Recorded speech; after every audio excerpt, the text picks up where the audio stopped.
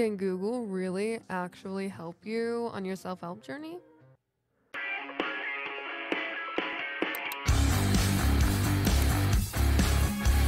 Welcome to Rosabeth Mooon Motivation. I'm Rosabeth. I am a self-help expert with 7 years in the industry, and today we're going to be doing a deep dive into self-help advice from Google. Welcome! If you're back, welcome back, Empowering Fam. If you're new here, hi, I'm Rosabeth. I am a self-help expert, and I do a lot of information about self-help and practices and how you can implement it in yours. This is a self-help expert deep dives into self-help advice on Google. Okay, so here's how today's episode is going to work. On the screen, you will see Google and you will see the search bar, and I should be in a little bitty corner, and I'm going to be answering these questions as we go. So, self-help advice. Let's see. Cool. That's not how you spell anything. Okay, showing results for self-help advice. So, number 1 on Google is your life. Personal improvement is an ongoing process that can help you create more joy, happiness, and contentment in your life. Okay.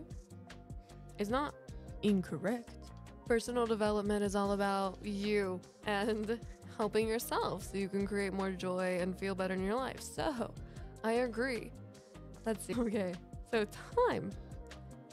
Time is the continued sequence of existence and events that occur in an apparently irreversible succession from the past through the present and into the future. We're gonna go physiological, that word. We're gonna go into time concepts today. This is so interesting. So, yes, time and self-help is super important to understand because all we know, right? All that we really genuinely know is that this is our physical body that we have to take care of.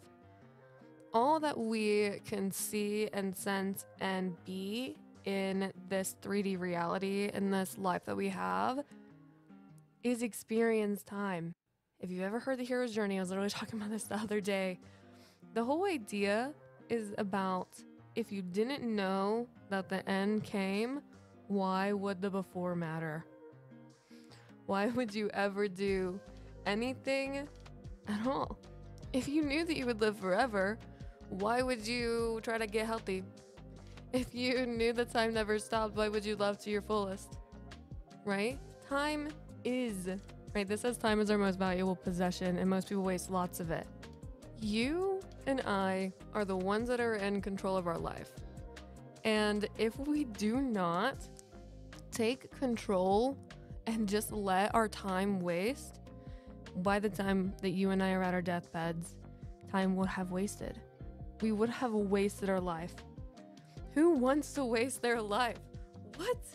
What? Why would you go?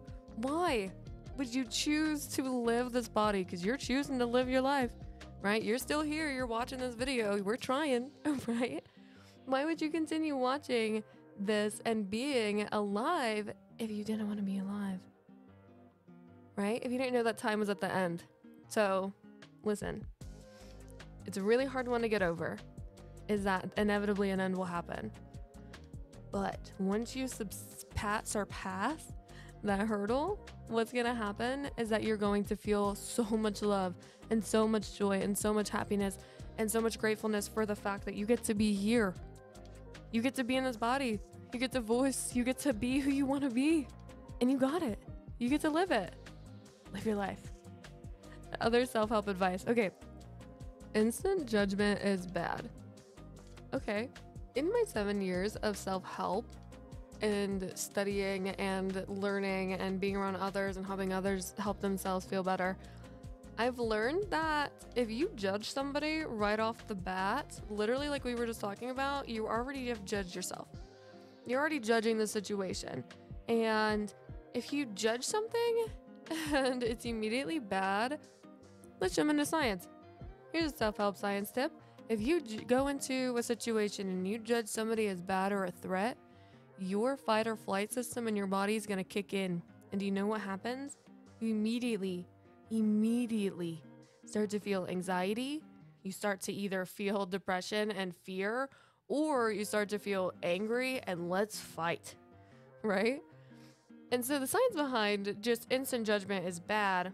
Bad is a loose term. We'll go into that in a second. We'll put that point here. This is interesting. Instant judgment is just simply something that whenever it happens is not bad. It's just a habit that you have formed in your brain from learning from people over the years. You're not bad for instantly judging people. It's just human nature. We judge things as we grow, right? And as we learn, it's how we grow and adapt and form cognitive functions in our brain and how we cause dissonance and a whole bunch of great stuff. Just, watch who you judging, bad. Okay. So many self-help lessons in this. This is so interesting. So this was one of the literal first lessons that I learned in my self-help journey. I am going to age myself. I was 18 years old, just starting to get into self-help. And I went and got pulled to this spiritual expo. I went, and what I do is I take a look at the lists of all the people, and whoever didn't or has the least amount of people signed up, I'll sign up for them. And so I signed up for this one amazing soul. She had nobody. Signed up for her all day, and it was already towards the end of the day. So I signed up for her, and we did an oracle reading. And she's like, what do you want help with? And I'll be like, I'm honest. I literally just got into my body from acupuncture. I just realized that I had major depressive disorder and anxiety. Like, I just became cognizant and self-aware, which shout out to my self-aware episode. I believe it's episode 14. It's in the playlist. I'll clip it in the end credits. So what I realized was I had no idea. I didn't know what to do. I didn't know I wanted to help myself. I knew that there was something else out there, but why me? Why would I be the one that is trying to help myself? This is so hard, right? She pulled one card. She said, I'm just gonna pull one card for you. And she pulled it, and it was black and white. She looked at me and she said, you see everything as bad or good. And I looked at her and I was like, is there any other way? Like, it's not, you're telling me that it's not just good and evil? Hold on 1 second. You're telling me that there might be a gray? And then my favorite band is Bad Omens, so I was like, into the gray, right? I was like, hold on a second. Is this a stance? And she's like, kind of. Here's the deal. Bad and good are just perspectives. They're just perspectives. But guess what? We're both. We are both bad to somebody and good to somebody. It just matters what we are in ourselves. You can see on this website, this is wnyc.org. This is a chart that was shown to me to kind of replace good and bad, right? You can be anything you want, right? We've talked about this. You are in control of your life. You can be whatever you want in life. You can do it. I believe in you. You have to believe in yourself. Little pep talk. Woo! So in this chart, it talks about lawful good, neutral good, chaotic good. Chaotic neutral, true neutral, and lawful neutral. Lawful evil, neutral evil, and chaotic evil.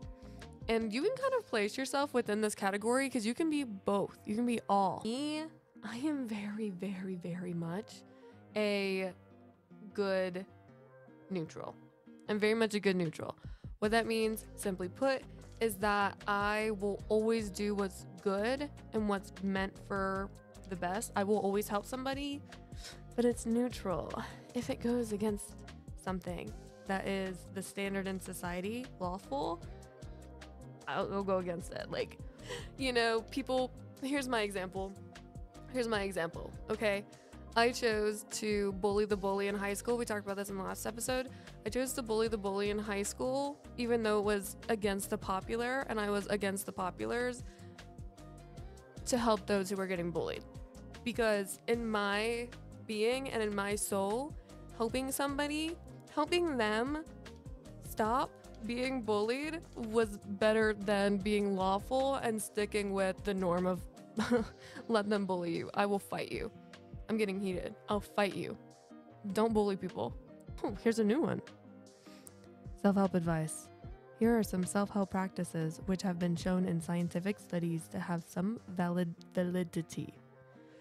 Meditation or mindfulness, keeping a journal, stating what you're grateful for each day, being charitable, and giving to others. Yes. Okay, so we come to the conclusion.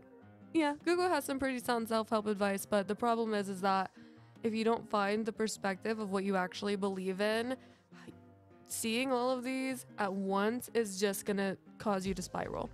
How are you supposed to do all this at once? My best advice that helped me and has helped so many others that I've helped feel better is to just focus on one thing at a time. Some people, I'm an example, are designed to handle multiple things at once. But to find out if you're one of those people that can handle multiple things at once, you gotta start at one thing. Because then once you start getting better at this one thing, you can be like, oh, I'm smart. I can do multiple things. Okay, let me just add one more thing. So you got it. Remember, you're the one in control of your life. And if you want more self-help advice and more videos like this, let me know in the comment below. Please subscribe and hit that bell. Yeah, hit that notification bell. And I have affirmations every Saturdays if you like just hearing my voice, which I get it. I also like hearing my voice, and that's fine. Please, I'll see you. I'll see you then on Saturday. If you're not, that's fine. I'll have more videos. Check out the playlist. I hope you have a wonderful day, and I'll see you later.